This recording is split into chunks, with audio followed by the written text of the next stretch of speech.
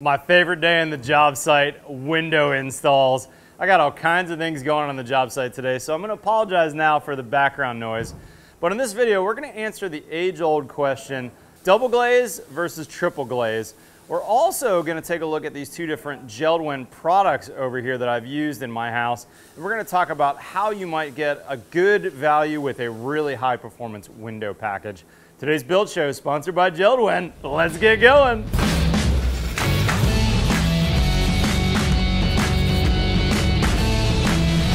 All right, my friends, this is a question that I've had to wrestle with for many years. And if you look at the internet, there's people that are solidly on both camps who say, you know, you should always use double glaze. It's really going to be hard to justify the cost increase to go to triple glaze. And you're going to see other builders who say you're a fool not to install triple glaze when you can, especially thinking that our houses are built for many decades or maybe even many centuries. Why wouldn't you put the best product in now and enjoy the benefits for many years to come? Let's really break it down in this video, including some of the costs, some of the performance metrics, and a few reasons why you might choose one versus the other. Now, I'm coming to you from my house under construction, and I've actually used both in my house. I have some double and some triple, so I'm an interesting case because I have a little bit of both. Now, let's talk about these two windows here. This is a double glaze right here, and this is a triple glaze. They're both made by JELD-WEN, and that's pretty much the case across the board. Most of the time when you're getting a double or triple glaze, you're going to be able to get that from the same manufacturer. Now, I just pulled the performance stats on the double glaze. Let me also pull the performance stats on this triple glaze window, and let's look at that first. So there's going to be two things you're going to notice on this label that are really important. And this is the Energy Star label that's going to come with every window that you get. It's going to have the manufacturer's name on there, and it's going to have two really important things that we need to look at. First is U factor, and the second is solar heat gain coefficient, SHGC. U factor is basically the insulation value of the window, and it's not going to be the same as when we think about insulation. I've got some rock wool insulation over there. It's got an R value labeled on there. In a 2x4 wall, it might be R15. These windows, on the other hand, have a U factor, and it's a point something number. To translate between U factor and R factor, you have to divide by 1. So in effect, this double glaze window, which has a U factor of 0.29, that's basically an R3 point something. It's just a hair over R3 if we were to divide that by 1. And on the other hand, this triple glaze window is a 0.18 window, almost R6 basically. So we have two very different products. Now, I don't love that over the years we've used U factor rather than R value in windows. I think it kind of shields the fact that windows are not nearly as efficient as walls on our house. And you know, an analogy that I heard not too long ago that I really like, and I've used before, is our houses are like Yeti coolers. If you think about a Yeti cooler, we want really thick insulation, we want really good air tightness, and if you were to buy a Yeti cooler and punch a bunch of holes in it, wouldn't you want those holes plugged by something that's going to do a good job of keeping your ice cold? And that's basically your windows on your house. If you think about this house, it's a Yeti cooler upside down, and I punched a bunch of openings in it. Now, what am I going to use to fill those openings? The thing I like about U factor is this insulation value is going to work 24/7. It doesn't matter what's happening indoors or outside. It's going to stop heat transfer. It's going to slow down heat transfer. And that's why I think if you're in the north, triple glaze is really the way to go because you've got more temperature extremes. If it's going to be 10 degrees outside in the winter and you're going to heat your house to 70 degrees, that's a giant delta. That's a 60-degree delta. If you're in the south like I am, you know, it doesn't usually get below 30 degrees very often, and it doesn't get a whole lot above 100. So I'm usually not within 30 or 40 degrees of my set point. The energy savings on a double versus a triple glaze is a little bit harder. Now let's look at this other number, solar heat gain coefficient. That number on this sticker here for my double glaze is 0.19. That means that 81% of the sun's energy, the radiant energy that hits those windows, is going to be stopped by the low E coatings on the glass. On the triple glaze window, it's not quite as good. It's pretty close. It's 0.23. So in effect, these windows are both going to do a good job of stopping the sun's heat as it hits the window and physically comes through the window. Now, if you're in a shaded area, if you're in the north side of the house, let's say, it's not quite as big a deal. And that's a little bit of the strategy that I took on this house. I was concerned about overall budget. This is my family's house. And so I actually varied and used some double and some triple glaze. Now, if you're going to do this strategy, you typically want to see your triple glaze on the north and east faces of your house. That's where it's going to make the most sense to put your triple glaze. And your double glaze, which has usually the slightly better solar heat gain coefficient, you want to put that on your south and your westward faces. Again, that's what I did here. Now let's talk about cost difference. It's going to vary big time between manufacturers.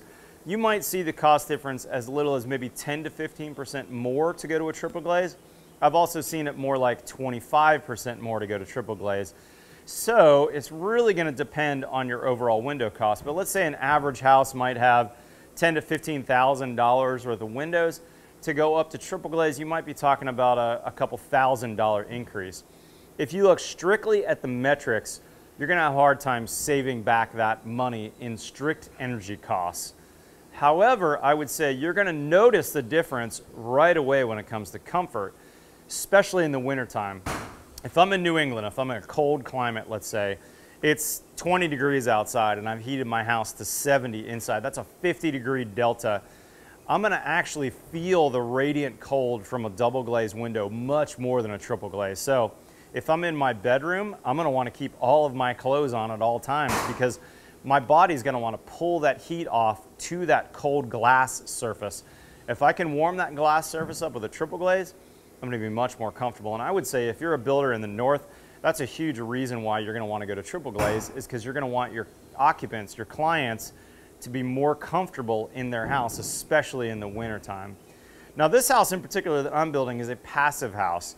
And I'll go into that in a future video. Check out for my other videos about passive house. But one of the big deals about passive house is we want to make sure that we're not using too much energy to heat or cool my house. Now, if you're in the north and you're going passive house, you pretty much have to use triple glaze windows. If you're in the south, you can get away with mostly double glaze, but in my case, I needed some triple glaze, and that's what I've got here. I've got some of these JELD-WEN triple glaze. Now let's talk a little bit of the difference between these two windows as well. Now I've got two different styles of windows from JELD-WEN here. I've got these Auraline. This is actually not fully released yet in the United States. This is coming soon. I'm kind of one of their test houses. This is a composite window frame, so it's a vinyl and wood composite. And this window, on the other hand, is a fairly traditional window. This is their Sightline. So this is a wood window that's been clad on the outside with aluminum. Now this is a more expensive window in general, and then when you add triple glaze on top, it's even that much more expensive than these. But you certainly get what you pay for across their brands, or across their lines, I should say. When you go up to this more expensive Sightline window, look, number one, look at the packaging. You've got a really, really bomber packaging, much more durable. You also get a film on the glass. This is a plastic that's been applied at the factory to help keep scratches away. So like my brick masons, when they come, we're always worried about getting scratches on the glass. That's nice that they've pre-applied that. You also get a head flashing that comes with. Now that's not a lot of money, but I love that they do that. Not many manufacturers include that, and it's just screwed right here in the top, so I can pop that off and drop that head flashing on. That's a really nice extra. The fit and finish is also a little bit different as well. These Auralines, where I have in most of my house, very nice window. The Sightlines, they're even that much nicer. Now let's talk about window styles and what you might use. In my particular case, I'm going for passive house. I need a really airtight enclosure, and that's something I talk about a lot. You really want your houses to be as airtight as possible.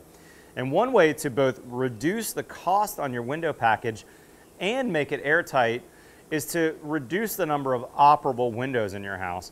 And in fact, I have a lot of windows like, let's see, this one right here, which is a fixed glass window. This one doesn't operate. It doesn't have a screen. There's no action. It's going to be nice and airtight. No wind is going to get in there. I don't have to worry about locking it.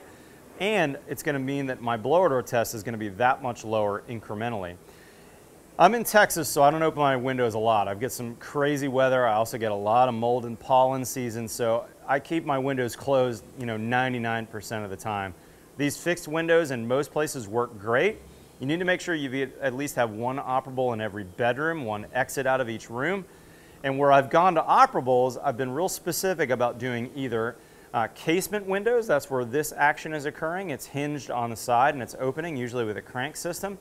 Or I've gone to an awning style. And in fact, I use that on my upstairs gable out of my attic. I wanted to have a little bit of fresh air up there if I ever put a desk up in that space.